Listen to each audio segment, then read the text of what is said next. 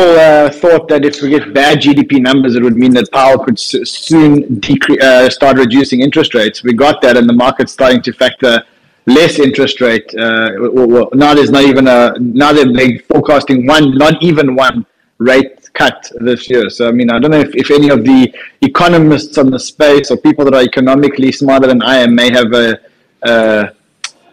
any views around that. I've been wrong about most things, but I've been saying there'll be no cuts for over a year while everybody was smoking. That's the only reason. That's the only reason why I thought there may be a cut, because you've been wrong about so many things, and you said there was going to be no cuts. That's why I said, okay, look, they made the cut. Yeah, I'm like the boy who cried wolf. Yeah, absolutely. But there's just, I mean, if you believe the numbers, there's no reason for them to cut. Generally, there has been no reason, right? If you believe the jobs are strong and you believe that inflation is coming down, then like I said, that requires you believing the numbers, but those are the numbers that the government is giving. It would literally, maybe now the GDP numbers are different, but as of yesterday, rationally, if we weren't in an election year, it would make more sense looking at the data presented for the Fed to hike than to cut. If things are strong, if everything's strong, they should theoretically be able to hike. But the GDP numbers came in much weaker than expected, which means the economy is actually slowing down. Right, that's what I'm saying. So yesterday, now you could say, as you said, you can make an argument now for, cuts. But I just want to remind people that if you looked in December, we were supposed to get 4 to 6 cuts this year. And if you went to a year ago this time, we were supposed to have had 3 to 4 cuts in 2023. Still no cuts. And by the way, if you look at history, anytime you do see a yield curve normalizing, which we haven't seen yet, but usually you get a yield curve uninverting or normalizing, then you get a Fed pivot, and then the stock market crashes. So, like, everybody cheering for the rate cuts clearly hasn't looked back to know that when they cut, it means something's broken, and that precedes the drop in markets. So I just, it makes my brain hurt sometimes when people get so excited at the idea of cuts because they're only going to cut if something's wrong. They'll cut if the stock market. Scott, is there any chance like the bull market's over, bro? I don't think so. For Bitcoin, I seriously doubt it. Peter Brandt came on and actually laid out a really nice statistical case based on historical evidence for what that would look like, and he put it at 25%.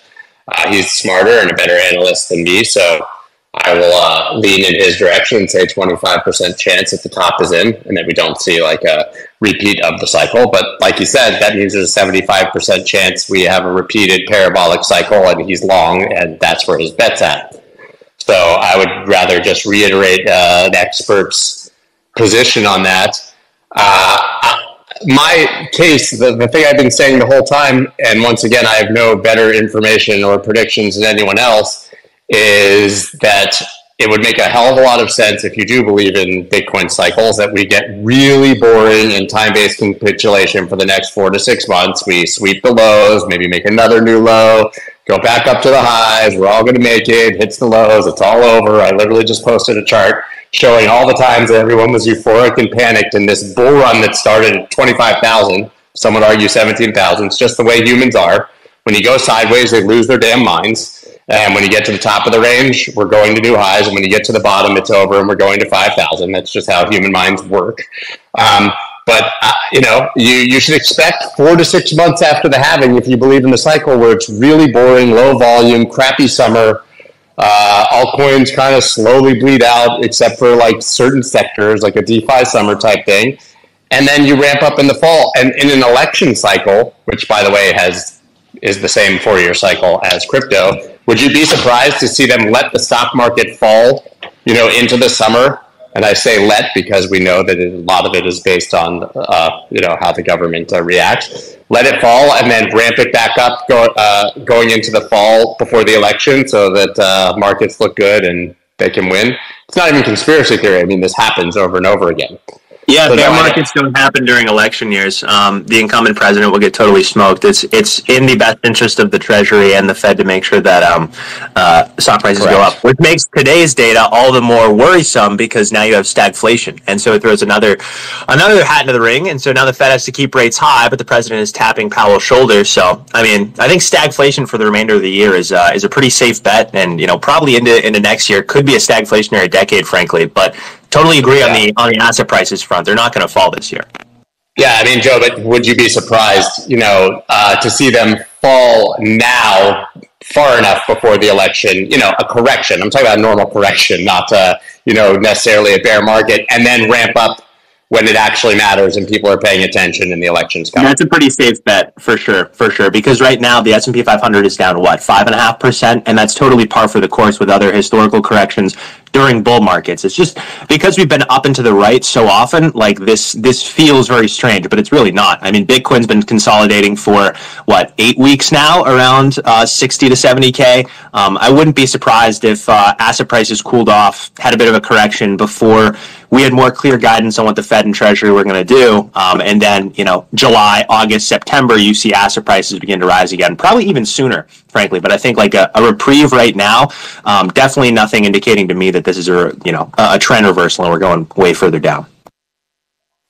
Yeah, and people who are panicking when we're going from 74,000 to the low 63,000s either weren't here or don't remember the 30 to 40% corrections that used to be normal in every single bull cycle. This has been a dream. We're getting 20% or sub 20% corrections on the way up, which should be way less panic than the 30 and 40 corrections of the past. I mean, anyone who was here, you might recall, if you were here in 2018, for example, when Bitcoin was at 6,000, I mean, after the move to 20, it came down to 6, then bounced back up to around 11. But then we sat basically with 6,000 as a floor from effectively June until I believe it was November, if I remember correctly. And then that 6,000 floor that nobody thought could ever broke, and we were at 3,000 in a matter of a couple of weeks, right? 50% drop, doom, death, despair. I'm seeing that kind of sentiment in my comments. I literally just tweeted about it. I mean, Mike Alford and I just did a show where he, based on a tweet, an article that he said he thinks 90,000 is possible in the next couple of months. I don't think I've seen angrier comments about how dare you bull post, like we're bleeding, everything's down, and they're still bull posting. I'm like, dude, I've been bull posting since the bull market started at the bottom. So I'm not going to stop now. I still think we're going up. And so sentiment is just in the dumps. I want to read two things to you. The first thing I'm reading is, for those who don't understand what happened, first quarter GDP slowed to 1.6, which is less than half of the 3.4 of last quarter. This reading is 50% below Goldman Sachs' expectations, but it gets worse. At the same time, US core PC index soared from 2% to 3.7%.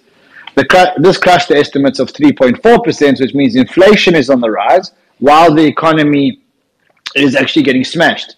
We have a weakening economy with rising inflation. This is the worst possible outcome for the Fed. What do you think? Yeah, it's true. That's stagflation right there. And it's the first period of, I think, what could be prolonged stagflation since the 70s.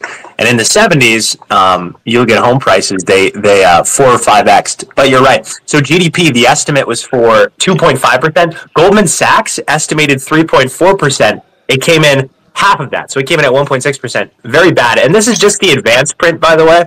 So there are 3 prints. There's the advanced print, and then the print, and then the revision. So this is just number 1. This could change, but usually it's pretty accurate. And reminder, the Fed's GDP target that it sets for the U.S. economy when it's setting monetary policy is 2%. So this is the first decline in 2 years. This is the lowest level in 2 years. The first major decline below the 2% target in 2 years as well. And so this is not a good look. And so you'd think, okay, great, rate cuts are coming to be supportive, but then at the same time, core consumer prices. Okay, so we're talking the necessities of the necessities, the stuff that people need to buy. The estimate was for that to accelerate at a 2% clip this quarter, and it accelerated at a 3.7% clip. And so in the same breath that GDP is, it's low, it's faltering, it could go negative. It would make sense to cut rates now to support economic and financial stability. price inflation is still more than 2 times, almost 4 times the pace that it should be. And so this is stagflation, and it's a terrible situation for the Fed to be in. And the Fed's going to have to stay right where it is. It's going to have to stay right where it is.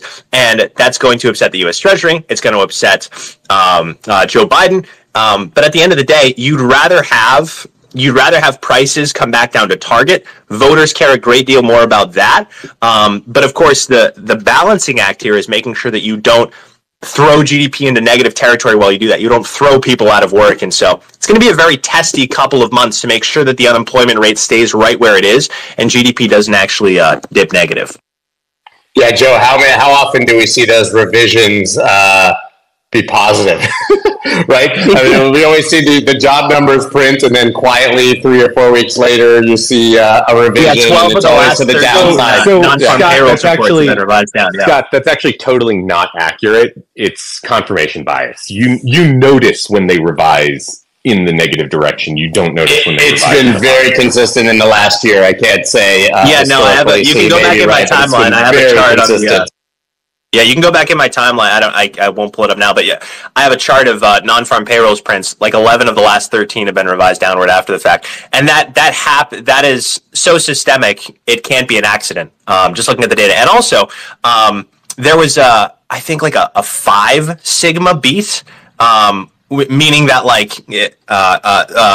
there were 2 sigma beats and then a 5 sigma beat on non-farm payrolls, and the 2 of which, obviously January and February, were revised down after the fact. We haven't received the revision for March, but it's so systemic that it has to be data manipulation.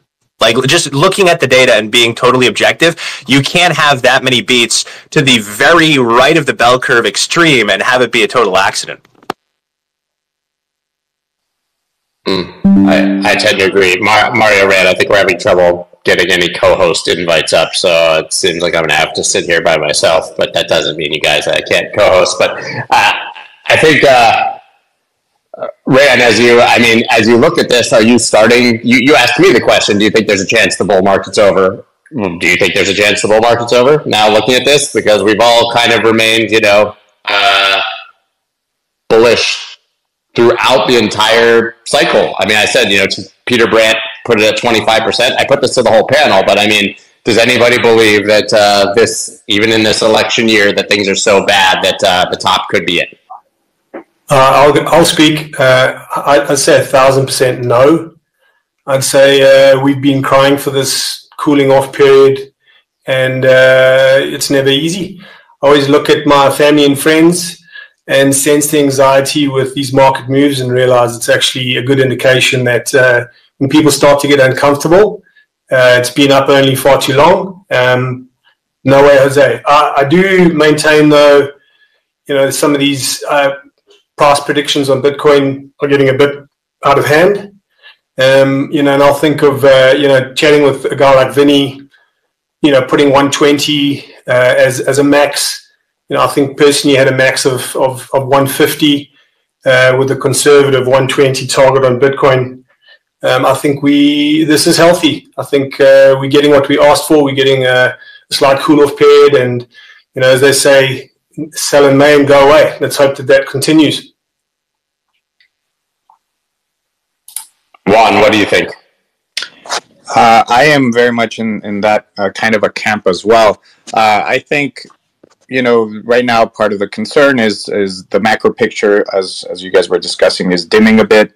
The flows into the ETFs, which were all the rage over the past couple months, have started slowing. We had 1.5 billion in inflows in January, 6 billion in February. March was 4.6, and now in April, cumulatively, we're at 170 million. So they're definitely slowing, but that's the first wave of inflows, which were the early adopters. And as we've pointed out, me and Matt and other people at Bitwise, there's a second wave coming that we think is going to start in the back half of the year, which is the wirehouses. Cetera, which is a big independent, the wirehouses and broker dealers. Cetera is a big one, and they were the first ones to approve the Bitcoin ETFs last month. But just today, I think there was an article out talking about Morgan Stanley. They've been in the news in the last couple of weeks about exploring them, and they're saying that they're being careful about it, but they're going to make it available to everyone, and they want to do it in a controlled way. So they're doing their process. They're taking their time. LPL said last month that they were planning to take 3 months to determine which Bitcoin funds to add. So again, all of these big wirehouses and broker dealers are undergoing their due diligence process, and so I think we'll start seeing approvals after the summer and in the fall, and that'll bring a new wave of capital into the system, which I think will be positive. And then outside of those kinds of flows, we have the approvals from Hong Kong. They're launching at the end of this month three Bitcoin ETFs and 3 Ethereum ETFs. I think that will be additive as well. And then outside of that, I'm focused on the innovation that's happening in the space. Tether just announced they're expanding the scope of the initiatives that they're pursuing. They're now establishing 4 different divisions: data, finance, power, and education, pursuing things in AI and P2P platforms in the data division, expanding Tether, expanding USDT in the finance division, along with other blockchain-based solutions, financial blockchain-based solutions, including a tokenization platform. They're expanding mining, sustainable mining in their power division, and then launching a whole host of blockchain-based educational services. Mind you, Tether is a company that in January announced Q4 profits of $2.85 billion. So they're extremely well capitalized, and they're going to put a lot of money into this space. So I think innovation there. Block just announced a 3 nanometer Bitcoin mining chip. That's top of the line. I think the most efficient ones right now are 4 nanometers. So they're going even better, even more efficient, which will help the miners. And as a whole, we're seeing the activity on runes explode since the halving.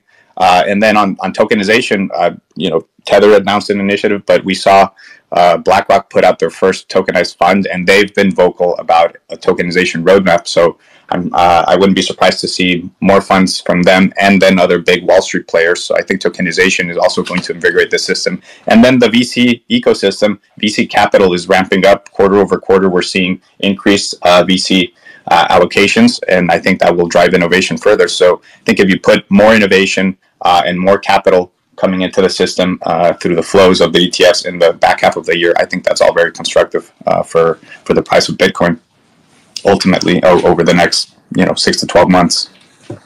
Do we have any bears? Is there a bear? So Elizabeth, you raised your hand. Maybe you're just commenting. Oh, no. You're not the bear I'm looking for. I know.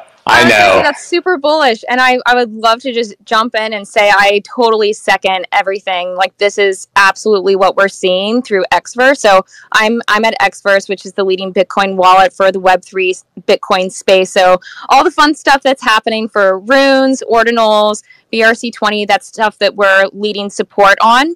And I have to say, just seeing all the innovation in the space, as a wallet, you really get to see at the center of all the action and get to see everything that's happening with DeFi and ordinals and also the liquidity on all the investors coming into this space. And I have to say right now, it's really incredible to see all the L2s that are coming out, and all the TVL is just incredible. All the investment, I think many of them haven't even announced their rounds yet. And it's just going to take probably a month or two for this to settle in.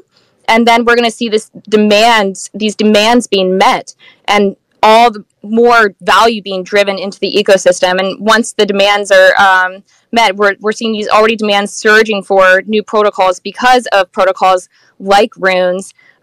People are going to need to have more programmable capabilities, and the transactions are going to go up, so they're going to need these L2s. And then once that happens, we're going to see this kind of flywheel effect from more talent, more investors into this space, and ultimately I think that is going to have some price action consequences in a positive way. So yeah, super bullish. Fred? Yeah, just to put a little bear sentiment out there, I'm not, I am not a bear, but I do, looking at it as unbiased as possible, I think the biggest bear case, which is, certainly possible, is just a terrible election result for the pro-crypto forces in the U.S. in November. I think if that if everybody that's pro crypto just gets rolled and we have some of the really malevolent forces stick in there, I think that'll be bearish for at least, a couple of months at that time. And does it change the cycle? I don't think so, but it definitely could be a big driving factor, which is why everyone's got to be on guard if you're in the U.S. and really do everything you can to make sure those pro-crypto people get elected. And I keep repeating, if that means just donating $5, you get these candidates get credit when they get more people that are donating, even if it's a low value. And we all know on the stage up here who we're gunning for in Massachusetts, because if that goes the right way, I think it'll open the floodgates for the bull market. But that's the biggest bear case I personally see. To that end, just a quick plug. Well, I'm very constantly in touch with John Deaton, who you're obviously alluding to there. We're doing a fundraiser for anyone going to Consensus on the 30th. So get in touch with me if you're interested in supporting that. That is, to me, if we're talking politics, Elizabeth Warren being unseated, to me, is almost as important as a wholesale change at the SEC or elsewhere, because I think that she's the linchpin in all of it. It's the most fundamental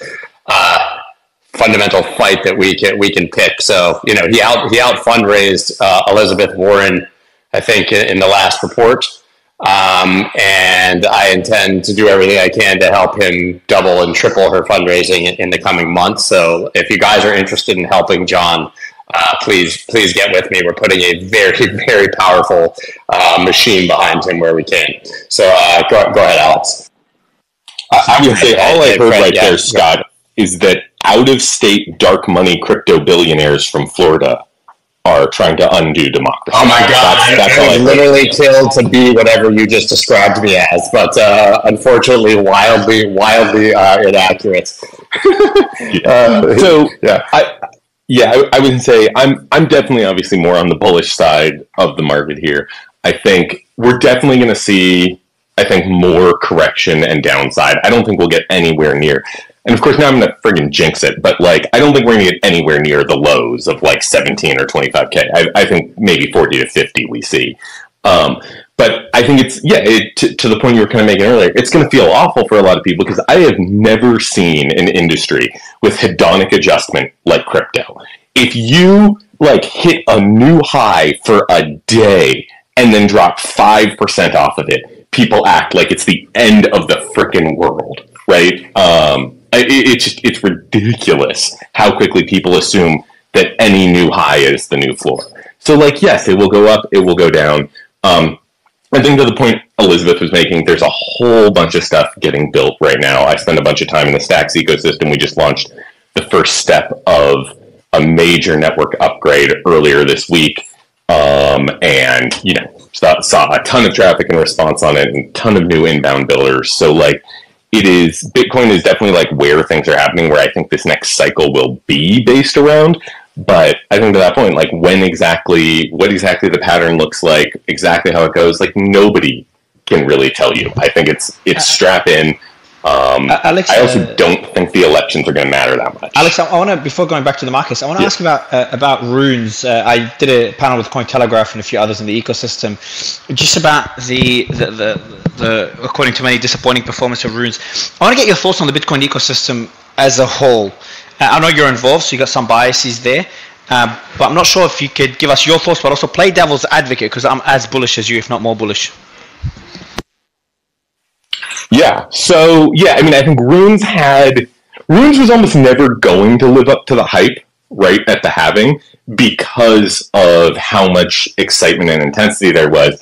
But don't underestimate at the same time. If you go back and you look at what Bitcoin transaction fees were for the almost entire week after the halving, we were seeing 2, 3, 4. At the halving itself, we were at 2,500 sats a byte. Normally Bitcoin has historically been at 5 to 10. So literally 200x increases in demand for network and block space. So I think that's really one of the strongest arguments, and this is the reason we've been talking a lot about Bitcoin L2s and why they're necessary, is that if it costs you $100 to send a Bitcoin transaction, you're not exactly going to be using that to pay for coffee, or anything else, right? And I think that's a big part what of is it? what Maybe has driven you can give us, Alex. Maybe you can give us like just a TLDR on the latest developments to the Bitcoin ecosystem. Everything from runes and ordinals to Merlin. Is there a very basic, high-level overview of what each of them is and how important it is to the ecosystem? Sure. So ordinals, for folks who don't know, is basically storing data on the Bitcoin chain. Roughly speaking, non-fungible tokens, except they're actually stored on the chain instead of off the chain, came out about a little over a year ago, is when they started popping off, and is really the thing that drove the entire resurgence of building on Bitcoin. Elizabeth has spent a lot of time on this and can talk about it really well as well, but just brought in a ton of new builders, a lot of excitement, because basically, if you go all the way back to 2017 and what's called the block size wars on Bitcoin, when basically people were fighting over, hey, should blocks be bigger than 4 megabytes on Bitcoin? It was decided they should not be. That drove a lot of builders out of the ecosystem. It's part of the reason that Ethereum took off the way it did and had the cycles that it did in 2017, 19, 20, 21, is because people kind of gave up on building on Bitcoin. And what Ordinals showed is, hey, we can actually take the technical standards that exist on Bitcoin today and build an ecosystem based off of that. So that brought a bunch of builders in. A few months later, you saw BRC20s come out. Same thing, taking advantage of the technical standards that were already on Bitcoin, not having to change the L1, and introducing meme coins. So the largest of that is called Ordi. There's hundreds of other ones. I think the total market cap on BRC20s is like essentially in the mid billions. So ordinals is NFTs. I'm oversimplifying. BRC20s are just fungible tokens. Yeah, Bingo. I can simplify it real quick. Like Bitcoin is become the top chain for NFTs. Like right now, Bitcoin is number one chain for NFTs. You're saying and volume, now Runes volume, is basically Elizabeth, volume is more than Solana and ETH? Then more than ETH, more than Solana, at least from yesterday. and now Runes are like excuse my French, but shitcoins on Bitcoin. This is so we have NFTs and now we have the meme coins and the shitcoins could be anything from meme coins to actually tokens with utility, and obviously how you define utility, everyone disagrees and debates that. But essentially, just allowing ERC20 tokens on Bitcoin. You've got all these different IDO-like launches now on the Bitcoin ecosystem, correct? Yep, that is correct, and we could go really deep on technical standards and how it differs and where some of the limitations are, but fundamentally that's right. And again, it just comes to this idea that... one more question there. What's Merlin chain? How would you define that? I'm just going to be provocative. That one's very polarizing. Yeah, so here's the deal. What you have is, earlier this year, starting at the beginning of the year, when it became very clear that the next cycle was going to be Bitcoin focused, since January of this year, you have probably seen 50 Bitcoin L2s, and I'm going to use the word L2s in air quotes, launch. That's not an exaggeration. There's literally been 50 of them. And a lot of them are just, basically fake. They're like, oh, come run Ethereum smart contracts on top of Bitcoin. And all they're trying to do is generate TVL to generate hype. And the general way that this works is that they create their own token, and then they say, hey, you can now stake on our token, stake on our network, and you'll win rewards. And what that means is you send some Bitcoin to yourself using a Bitcoin opcode for time lock, right? So basically, Mario, if you have a Bitcoin, right, you just send it to yourself with this time lock on it. And then they consider that staking the Bitcoin on their network. Keep in mind, it never left your control, it never went onto the network. You're not doing it for anything on the network, but you are earning points for the airdrop farming. And then they go and they say, oh, see here, there's TVL on our network, even though it's not actually going anywhere. Okay. And then they get investment from outside, and they basically roll that same $100 million of investment through a smart contract over and over and over again. You'll remember a couple years ago on Solana, there were a couple brothers who basically got called out for doing this and generating like $8 billion in TVL off of the same like 100 million of original investment, and people are just taking that same playbook and running it over and over. So one of the things I've been telling people... So hold on, they'll get that same $100 million and they put it through a time lock to kind of multiply it to whatever billion?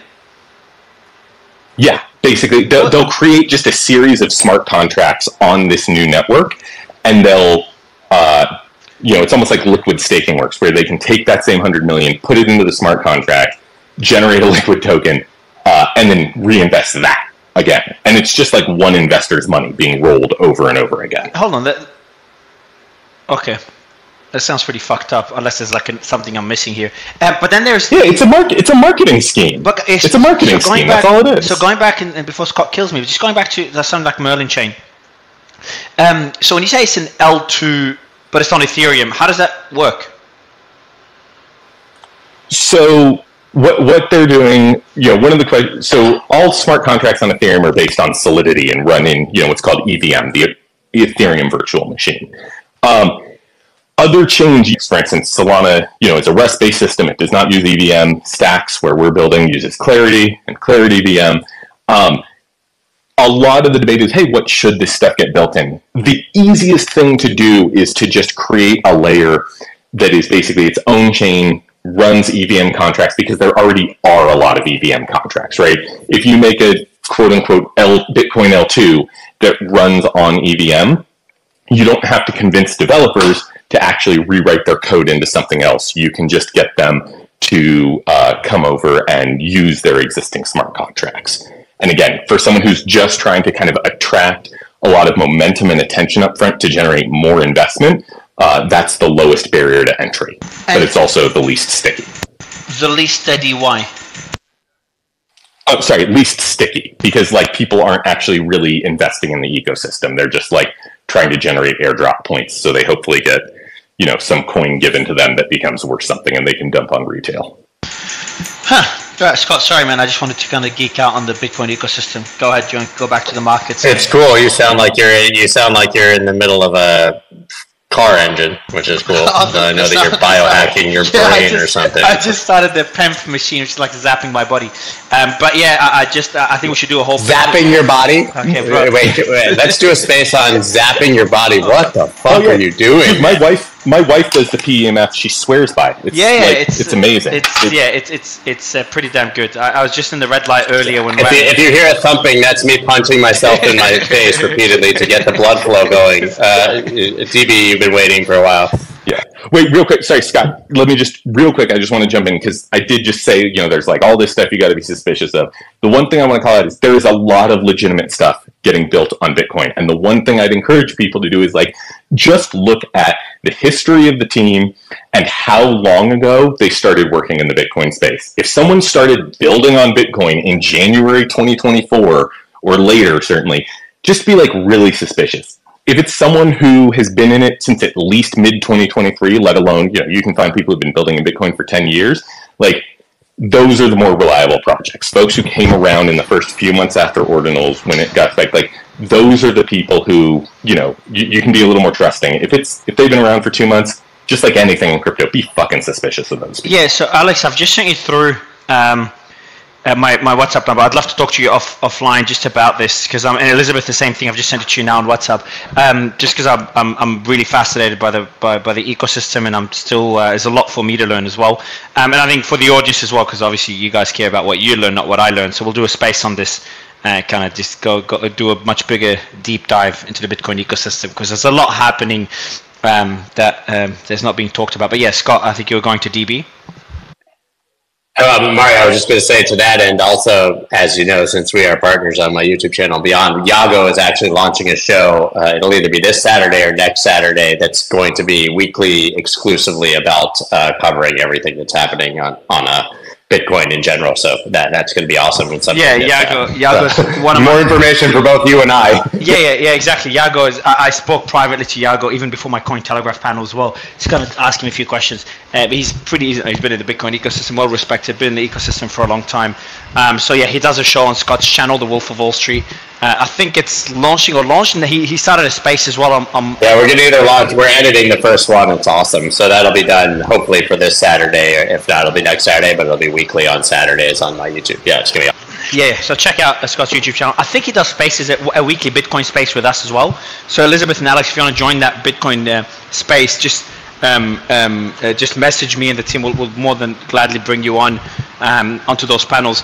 But yeah, I think Scott's channel will be good for anyone wanting to learn more, because it's like just general news updates, but also explaining different things in the ecosystem that I think will be very useful for everyone listening to learn. We make the content, we build the content that's for ourselves and hope that it's beneficial to everyone else. So like, what do I want to learn about and who do I want to learn about it from? We do that. We go pitch them and then watch the videos so we can speak intelligently. This is actually genuinely true. Like I listen to your channel, Scott, whenever I want to get the updates for the day, or Rand's channel. It's a bit too gummy-ish for me now, but Rand and your channel are probably the two main channels I listen to right now. And then in terms of news, I look at my Twitter account for news. So my team posts news on my account, so I want to see what's happening today. I look at my account, but also the space is a bit longer form.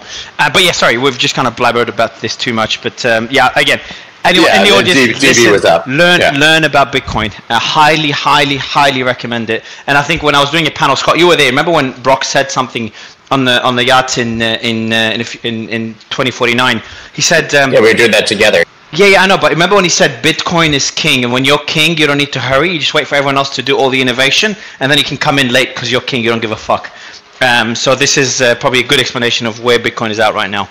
Yeah, basically that was basically the everything else has been a test net for building on Bitcoin argument, right? Which was unintentional, obviously, when Taproot sort of changed things, but now you can see, hey, what completely failed and what was a complete scam or what was a complete disaster elsewhere, and try to filter it out. But sadly, as Alex's point, people don't learn those lessons. They just roll with what's hot. And so half those same people just see the Bitcoin narrative and go try to pretend to build something there. So once again, separating wheat from chaff there, I think really difficult. But DB, man, I got to go to you. We've interrupted 15 times. So DB, then Richard, go ahead.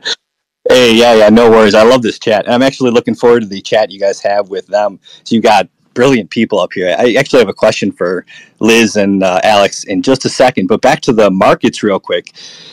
I have the same sentiment as pretty much the entire panel. Fred's dead on. I think this November could make or break things too. It's going to be crucial. And Juan is pointing out that innovation, it's all over the place. We've got interoperability and chain abstraction, which is going to really lead to bringing in the masses. And aside from that, I wanted to point out something that I pinned up top that I just found this morning from the head of crypto from Visa, showing still how early we are and how there's still not much usage in capital in space. He was able to break it down using metrics to see that 10% of the stablecoin volume is actual users and not just bots trading back and forth. So I'd say that's still a sign of how early we are, I'd say, and how big this year and next year is going to get, because the big money and the retail hasn't even stepped in yet. Richard. Yeah, thanks. I see my fellow countryman Vinny's online. So Vin's been a contrarian for the last couple of weeks, calling local top. So I suppose not to fuel his contrarian views right now. My question is, Vin, what's your actual bull case, if any? Because I'm curious to hear, being someone who's been in crypto and remains in crypto for quite some time, what's your outlook for the rest of the year? I mean, I think most of the people here are relatively bullish, but you took some flack over the last couple of weeks with some of your price predictions and macro concerns. So, what's your bull case? We know what your contrarian case is.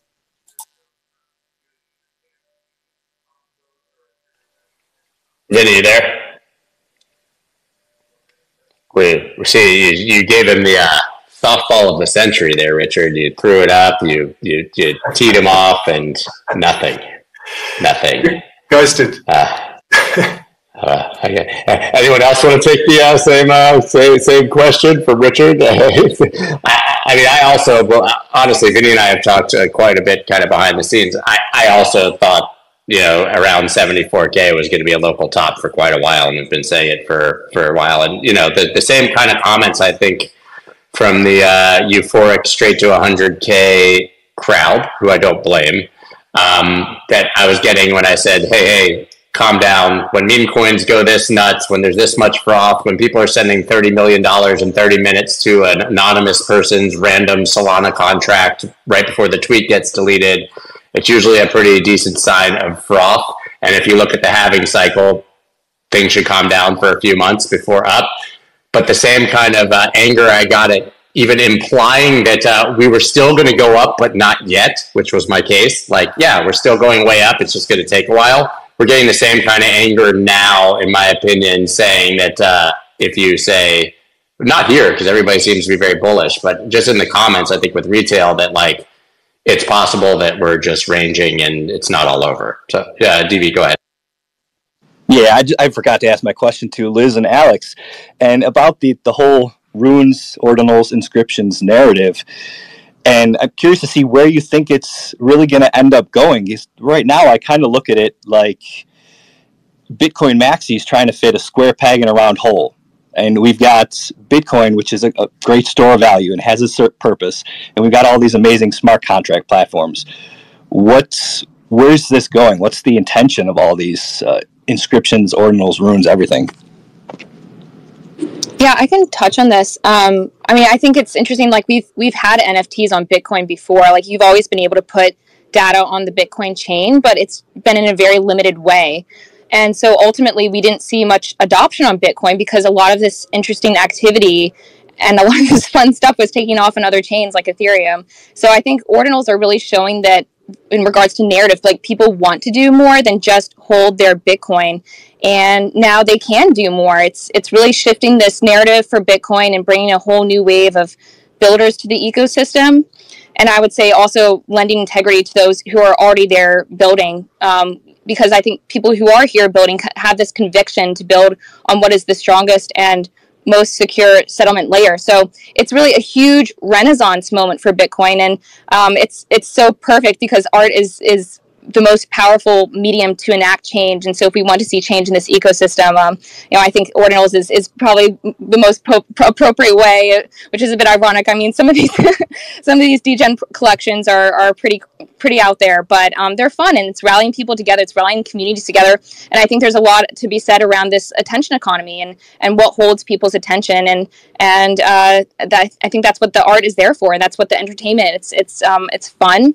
And it's easy for people to wrap their heads around. And I think that's what's driving a lot of the value there. And then on a more serious tone, that's also what's creating this, the pain points around the transactions and understanding, okay, Bitcoin's a more clunky ecosystem to navigate. So how do we make this super easy for people and a more smooth experience? And that's where the whole L2 narrative comes in. Speaking of just really quickly, because I just saw it, speaking of NFTs, just in CryptoPunk number 635 has been sold for 4,000 ETH, aka $12,405,000. That's money laundering. That's money laundering. I'm sorry. There's no fucking way. There's no way. Anyways, I just saw it and had my own knee-jerk reaction in real time. Maybe I'm wrong, but yeah, come on. Fred, you can feel free. Yeah.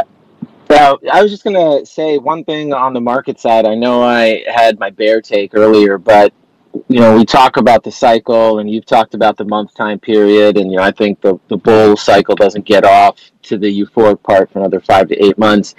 Things always just line up and sort of happen when they're supposed to happen. And, on the law front, we've got two big things that'll start happening August, September-ish, which is we'll get a ruling that should conclude the district court case in the Ripple v. SEC matter. And that's important because one of the things they're trying to figure out is what is Ripple going to be precluded from doing. I know the channel posted something about the response that the company filed yesterday, so I don't think you guys covered it. But they're going, what's at play is Ripple going to get an injunction from doing certain core business practices? And their liquidity tool is what's being evaluated by the judge, and it's unique to Ripple in one sense, but it also can be generalized enough where other large corporations can say, oh, how we use these assets in our treasury or in our business operations. This is what the ruling was from the SEC here. So if that's favorable, that's a catalyst. And then Coinbase is fighting the SEC, and they're trying to bypass right now everything happening at the district court level to go right to the Second Circuit. And if that's allowed to go to the Second Circuit, that'll kind of fast forward everything by a couple of years and could change the narrative as well. So we've got these things that are lining up that, I'm still a bull, but, keep in mind everything's going on. But we've got a lot of events that could be happening end of summer, fall. Richard? Okay, I'm going to throw out a question. We've got so many varying external factors which we're weighing up on a daily basis. These things come at us hard and fast. But if putting the question out to each speaker, if you had to name one concern that you had for your positioning in this industry, what would it be? I mean, I'll say, going off of what Fred was saying, I'm far more concerned and focused on the court cases than I am on the elections. Like, who's president, fine, affects who's running the SEC, which is some of the short-term stuff. But given that it just seems impossible to get Congress to actually write a damn law and put a new proper market structure about things, and there's obviously a new stablecoin bill that came out a couple weeks ago, but needs a lot of revision despite it coming from people who believe in the future of crypto. Anyways, it's just the thing that really matters. We've got to take our eyes off these 3 or 6 month cycles. They don't matter. What matters is the 10-year cycles, right? What are we actually getting built? What is the infrastructure that is, this is true in the normal world too. What's the infrastructure that's getting built that's going to lead to the next generation of companies? And so to that end, what the actual policies and laws are will affect far more what companies are able to exist and able to build, which means if Congress isn't going to pass the laws and, a few different senators or House reps getting elected isn't going to change that, isn't going to change the fundamental dysfunction that we have, then it really comes down to the court cases. Unless we get rid of Elizabeth Warren. Dude, Elizabeth Warren's never passed a bill in her entire freaking career.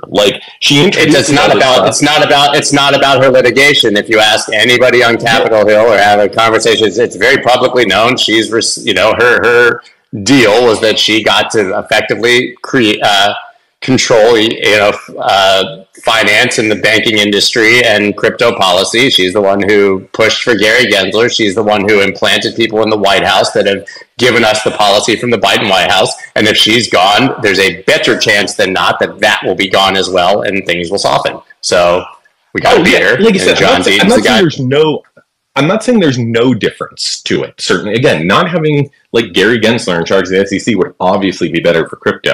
But a lot of the moves that are made using executive power are so blunted by short court actions and restraining orders and things. It's less of a big deal than the cases that actually get settled out and the laws that actually gets. And that's provable by what we've seen with the SEC over the last year, right? Because if you looked even a year ago this time, the sentiment was that factually that the SEC never loses, right? They don't bring a court case that they lose. They win 99% of the time. Gary Gensler can do whatever he wants, and he's just gotten his ass kicked by the courts for a year straight. So, their power becomes less and less each time the courts push back. And anyone who wasn't paying attention to DebtBox recently or saw that in the past few days, 2 SEC crypto lawyers resigned as a result. But if you didn't see the insanity of the DebtBox scandal, we can call it fraud, perjury, whatever you want, where the SEC literally made up information and data and pushed and froze DebtBox's assets and the individual's assets without DebtBox even having the opportunity to defend themselves. And then a judge takes 81 pages, I believe it was, to talk about the criminality of the SEC, and now we actually see 2 of them resigning. It shows everything we need to know about that agency. I would love to have Meta Lawman here again, James Murphy, to go over it, but he made the point that Congress shouldn't even be funding the SEC's crypto efforts anymore based on. Yeah, I was just going to add on that, Scott. The lawyers in that case were like, you owe us 1.8 million SEC for all the legal fees, and so they're going to take a huge chunk out of the SEC for that, and it's going to be glorious. And by the way, who pays that? Well, taxpayers. You pay that. Yeah. Yeah, it's really fun to watch the SEC have to pay money that's ours. Great, terrific, awesome, wonderful. Dave. Yeah, I mean, look, we're not going to get anywhere until until after the election for sure, and then we'll see if any of these issues shake out. The truth is that the Republicans, talking about trying to depoliticize the SEC, maybe that can gain traction, but probably not. The reality that this SEC has done is they've kind of defied decades of precedent to not care and ring up lots of legal fees and do regulation by enforcement without any implication of harm. It is coming home to roost, but it's going to take a while before any of that changes. So the reality is, the courts are the only thing that's keeping the market, them from pushing the market outside the U.S. And it's very clear what they're trying to do, but it's equally clear that they're not winning. And, we're just going to live in this world for a while. I wish to God it wasn't true, but it's why every crypto entrepreneur, every crypto firm is moving more and more stuff overseas. It's because we have no choice. But the good news, Dave, yeah, sorry, I didn't mean to interrupt, but the good news is that we would have made those same comments a year ago in a much worse situation than where we are now, just because the courts have pushed back and the industry has won here and there. So some of the precedents that the courts are setting, at least if we're not getting policy, give us some wiggle room, right? Now, the one point I want to make, and I can't give up individuals because it's not fair to them, but, I was in D.C. a couple weeks ago. I think I told you this, Scott, and I talked with multiple people who are at the senior, but at the staff level at the SEC, and they're miserable. I mean, the number of miserable people in that building because they're being forced to do things in a way that is not the way they would want to do them is significant. Now, why am I saying this? I'm saying that if a regime change happened and it went to, forget the politics, if it went to a centrist, somebody who wasn't, who was more back online with policy, which is, hey, we're supposed to protect investors. Hey, we're supposed to work with the industry. And there's all sorts of good reasons why that's important. And the whole self-regulatory structure is built upon the idea of regulating using industry expertise. Yet we've now had two SEC, set basically between Clayton, which is inexcusable in my mind, and Gensler. We've had the SEC literally not be willing to engage with the industry unless your name was Sam Bankman-Fried. And you can't possibly say it any other way, but that is the absolute truth. So the only person in the industry they engaged with was a sociopathic criminal on almost a Bond villain scale. That's literally the only person they engage with. So, I mean, that's the world we live in. But what the bullish part is, if you did get a regime change, the staff actually does want to work with the industry and does want to do the right thing. So it's not like the organization can't be saved. It really just needs to change. Sounds like America in general. We did want to circle. I don't know, Vinny, are you back? Yeah, sorry. Vinny's sorry. nice. Yeah, a phone call. I did want to circle back because Richard had asked you a question you may have missed earlier. Richard, you want to ask him again? I had a phone call come through. Sorry. Yep. Hey, Vin. I was just pointing out, obviously you've been tracking your comments on Spaces or online, just contrarian views, calling local top. But, I mean, we know what you've had pretty strong views, both macro and crypto related. What's your actual bull case for the next 12 to 18 months?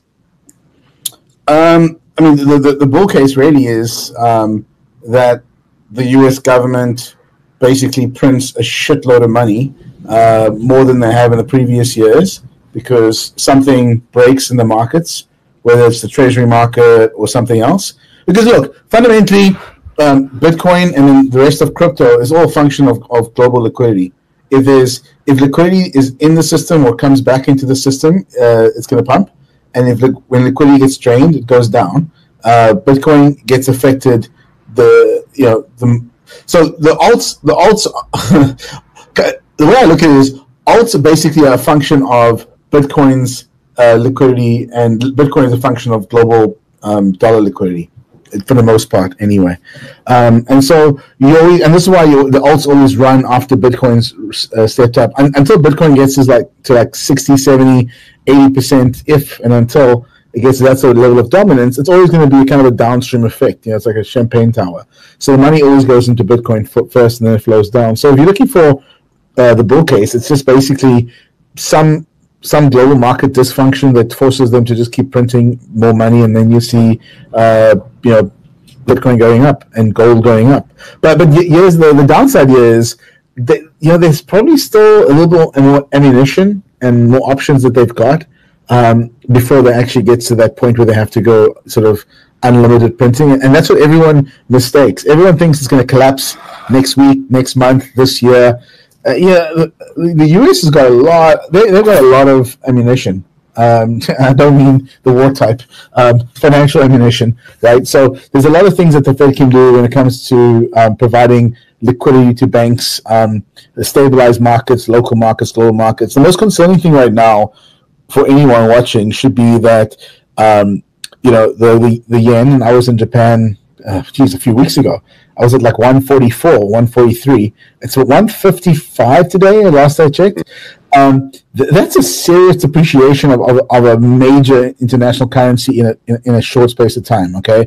So what does it mean? It means that the Japanese, and they've already come out today saying this, or yesterday, saying that they have to defend their currency because they're an island, they import a lot, they can't afford to have a weak currency for lots of reasons, and they're going to have to sell U.S. Treasuries. And the last I checked, they were having about $1 trillion in U.S. Treasuries, most of them long dated, 10 years, maybe some 20s and stuff.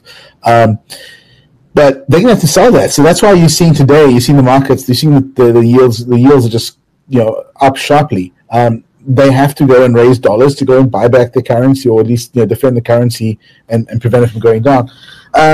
Anyway, this stuff doesn't play out as it plays out much faster in our minds than it does in real life. So even though you can look forward and say this whole thing's going to collapse, endless printing, hyper Bitcoinization, yes, whatever viewpoint you have, it takes a long time to play out.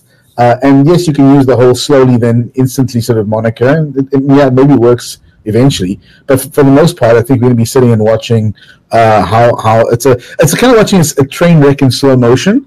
And but it's not quite wrecked yet. So it's like kind of a Schrodinger's train. Is it a wreck, or is it a train wreck in motion? Simon? I was just going to say, just listening to everyone's comments, we just really seem to have hit like, well, when is the point of something bad happening? But the only things that we seem to be talking about is just corruption, lobbying, money printing, government, excessive size, excessive control, excessive debt. Like, we have just hit a real dark point where we're reliant upon, we think we have capitalist free markets, and all we have is a request to print more money so that everyone can keep their bags going. And then we have governments that just literally, the regulators and governments are just a function of who's lobbying hardest. Is it the banking lobby? Is it the Sam Bankman-Fried lobby? Is it the Israeli lobby? Who is it? But the one thing I will say is that I think there's too much focus on this global coordinated, Illuminati, sort of environment that we're in, where everyone thinks there's some big coordination by the global bankers. And I think they're also fucking stupid. They couldn't coordinate their way out of a paper bag, to be quite honest. And I think they're basically all in it for themselves. They're all trying to figure out what each of the countries are going to do. And they're all sitting now going, shit, we screwed up. How do we fix this? And then they keep looking at the U.S. and what the U.S. is doing. And the U.S. is just saying, look, we're going to do what's in the U.S. best interest. And that may even be, and I've said this like 2 months ago, raising rates again, because guess what? I don't think Powell is going to like what he sees tomorrow when PCE numbers come out, and I think they may have to opt for it. And here's the other thing, because they're well aware that the U.S. is in a state of fiscal dominance right now, which really means that even a slight raise in the interest rate is going to be stimulating the economy, especially since we saw the GDP numbers today. So I think there'll be even more impetus to raise rates now and not cut, and let the rest of the world feel a bit more pain. And that's what's going to get everyone's back up. So I just don't believe in a coordinated. I don't think the world's governments can coordinate on anything, quite frankly. Yeah, no, I definitely don't think it's coordination, but every single fiat currency is a Ponzi scheme, and it's been co-opted by central banks. That is a fact. There's more debt than money, so the only outcome of a Ponzi scheme where there's more debt than money is more debt. If you want to, Madoff didn't have an army, man. Madoff did not have guys and guns and jails and police stations and whatever else. And that's how the world works. So governments can run Ponzi schemes because they're not the ones that get arrested and get put in jail. They're not the ones that have to, They can, but they can't run them forever. Like, maths doesn't change. Even if you've got guns, if you put guns to maths, it still doesn't change the maths. I'll challenge you on that. So what happened in Zimbabwe? They ran it up, they Ponzi'd the currency to nothing, and then basically said, well, fuck it. This currency doesn't work anymore. We'll just go use a proxy currency, and we're going to still function as a nation state. And even though that currency doesn't work, we'll force you to use this one, or we'll use rands, or we'll use dollars, and they'll just proxy in. But it didn't change the economy. They didn't go and use Bitcoin, for example. They went to use a trading partner's currency. But there is a major side effect, and that's wealth inequality. And wealth inequality creates civil unrest. And civil unrest creates change.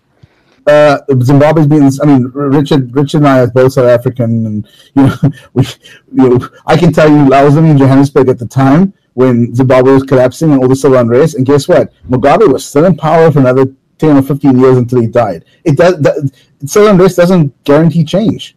No, because you've got a dollar, so you can function on a dollar. But what happens when the world reserve currency is the one that's changing? We've been here before.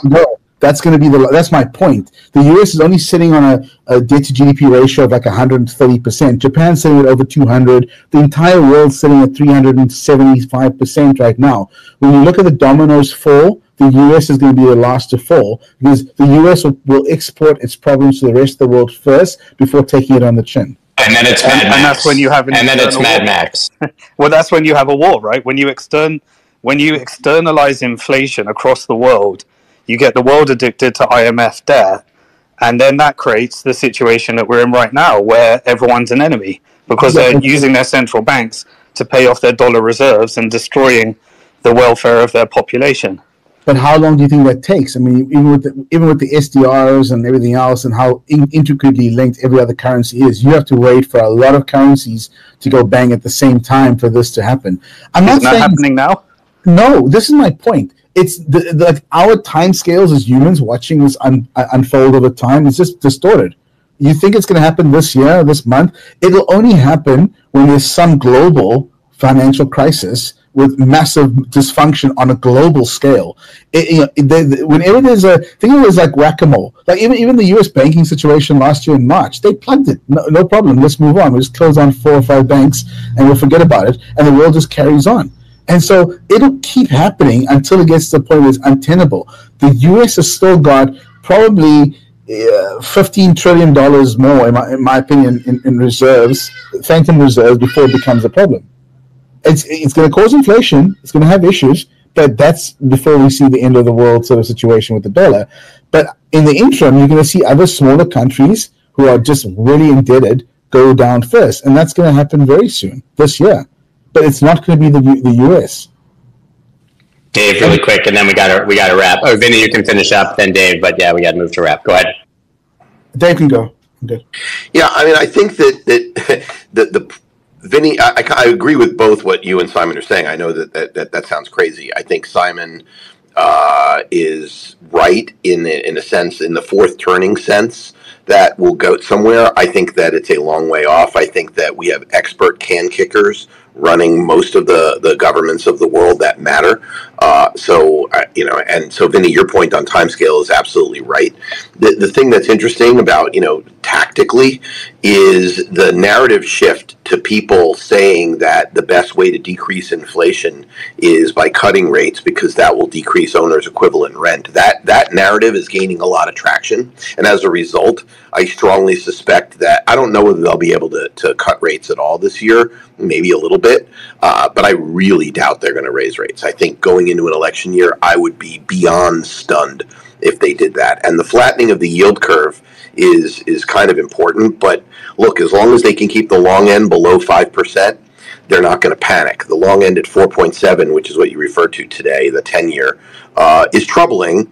But if it gets towards 5 again, which it did, briefly 6 months ago, that's when you think the big cannons come out, and that's when you'll get another round of QE. They may not call it that, but it'll happen. And people should be looking for that. And I think that people like Arthur Hayes and others are sniffing around saying this is inevitable because basically it is inevitable. And that's where the rally will come from in Bitcoin, at least, toward the back end of the year. But right now we're in a range and, we keep talking about it. But I agree with you, Vinny. I think the timescales of people who expect some action to happen at like some fulcrum point like now, I just don't think that's true.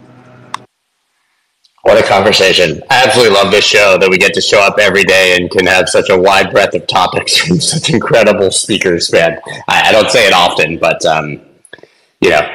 it's really an honor to be able to show up here and ask questions and shut up and learn from people a hell of a lot smarter than me. I really, really enjoyed today's conversation. Of course, we'll be back tomorrow morning at 10:15 a.m. Eastern Standard Time. I'm still laughing internally that Alex implied that I was billionaire dark political money from Florida trying to engage in a Massachusetts election. If only. Man, now at least, Alex, you've given me something to aspire to. Thank you. Otherwise, guys, one day. Yeah, one day, man. One day. You and me together, buddy. 10:15 a.m. Eastern Standard Time. Tomorrow will be the last show of the week. Don't forget to tune in. Bye, everyone. Have a good one. Cheers.